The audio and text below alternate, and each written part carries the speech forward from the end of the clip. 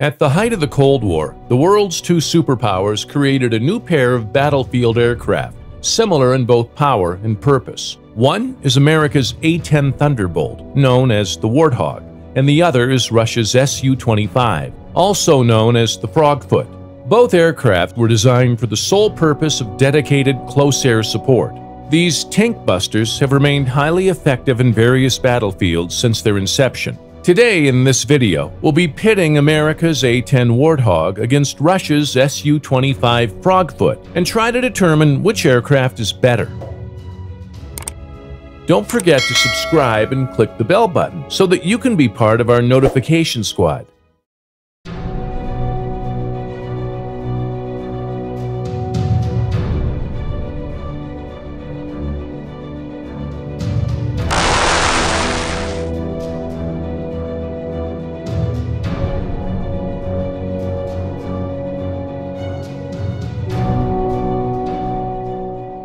Number 1. The SU-25 is quite a bit smaller than the A-10, but has a top speed of 606 miles per hour. That's over 167 miles per hour faster than the A-10.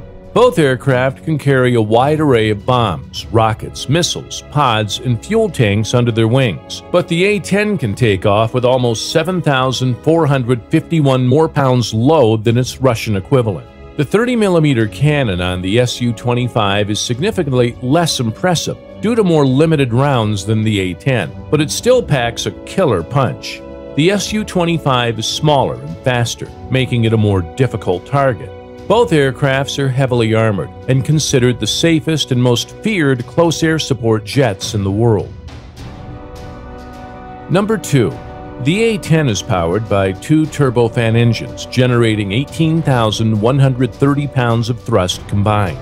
The engines allow the aircraft to reach a maximum speed of 439 miles per hour. With a ferry range of 2,580 miles, the aircraft has a combat radius of 290 miles. The A-10 weighs around 24,959 pounds and can take off with a maximum weight of 50,000 pounds. With a climb rate of 6,000 feet per minute, the aircraft can reach a maximum altitude of 45,000 feet.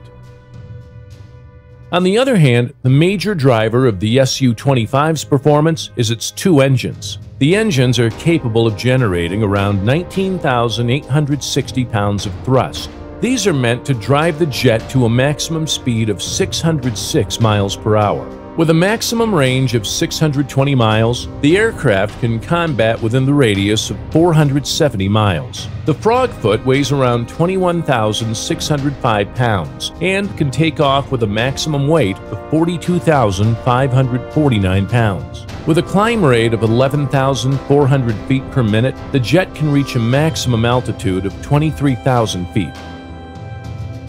The SU-25 is a bit faster and more agile than the A-10. However, the A-10 can fly about 22,000 feet higher than its Russian counterpart. The A-10 has a couple of more miles range than the SU-25 and can carry more weight. However, the SU-25's climb rate is double that of the A-10. Number 3. Survivability is an essential attribute of any successful ground attack aircraft. The A-10 excels in this category due to its heavy armor. For example, the engines are located a bit higher on the rear fuselage. The aircraft's wings, fuselage, and tail shield them against attacks from most angles. Flight controls operate with dual hydraulic systems, including a mechanical one as a backup. Heavy armor ensures that A-10s are immune to small arms fire, which is useful when flying between 50 and 500 feet above ground level. The cockpit is situated inside a titanium-armored bathtub, capable of withstanding a direct hit from 23mm rounds. Modern A-10 pilots have the advantage of night vision imaging systems, enabling them to operate effectively in night missions. In contrast, the SU-25 is a comparatively smaller and faster jet, which makes it a difficult target from ground fire. However, it is less of a problem for guided missiles. The Frogfoot is able to reach supersonic speeds when flown clean, and the airframe can withstand 6.5 Gs. With a higher speed and maneuverability, the SU-25 can defeat manned pads launched from closer distances. The SU-25 is not as resistant to damage, but is more difficult to hit. The skill of a pilot and ground crew trying to bring it down is more of a factor. The jet is equipped with flares, chaff-jamming pods, multispectral decoys, laser-based infrared jammer, and a dual infrared missile approach warning system in the modern SU-25, which provides a 90% defeat rate against any infrared missile. Number 4. Laser is the primary means of targeting, aiming, and weapon guidance for both aircraft. The A10 is equipped with improved communications, inertial navigation systems, night vision, fire control, weapons delivery systems, and target penetration aids. The head-up display indicates airspeed, altitude, and dive angle on the windscreen. Pave penny laser tracking pods under the fuselage assist the A10's primary gun. The aircraft also has armament control panels, infrared and electronic countermeasures to handle surface-to-air missiles. Similarly, the SU-25 has an integral laser system for ranging, tracking, and targeting with HUD designation. In terms of pods, the aircraft has infrared and optical systems for both day and nighttime operations. The aircraft is fortified with satellite navigation radar warning receivers and sophisticated attack systems, which allows for more precise targeting. Number 5. The A-10's most dominant feature is its primary weapons, the 30mm 7-barrel Gatling gun. The aircraft is literally designed around the gun. The jet is capable of disabling a main battle tank from a range of 4 miles. The cannon can fire a variety of ammunition, including armor-piercing and uranium-depleted rounds. The gun magazine can hold 1,350 rounds. Depending on the target, the pilot can select a firing rate of 2,100 or 4,200 rounds a minute.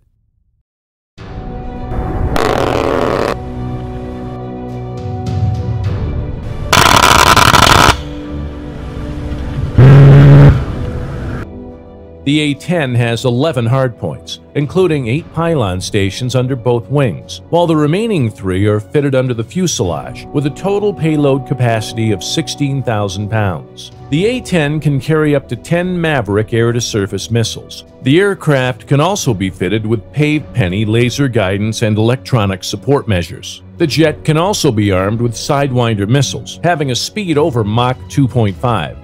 The A-10 is capable of deploying a wide range of unguided ordnance as well. In contrast, the Frogfoot is fitted with 11 hardpoints capable of carrying various rocket pods, bombs, and missiles. The bomb loadouts include a variety of general-purpose munitions, cluster bombs, and other special-purpose weaponry. The aircraft's most impressive weapon is its 30mm cannon, capable of firing 3,000 rounds per minute. The SU-25 has a nose-mounted laser rangefinder that assists with target acquisition, allowing the cannon's high explosive and depleted uranium armor-piercing shells to find their mark. For devastating strafing runs, the SU-25 can also be armed with wing-mounted 23mm cannon pods.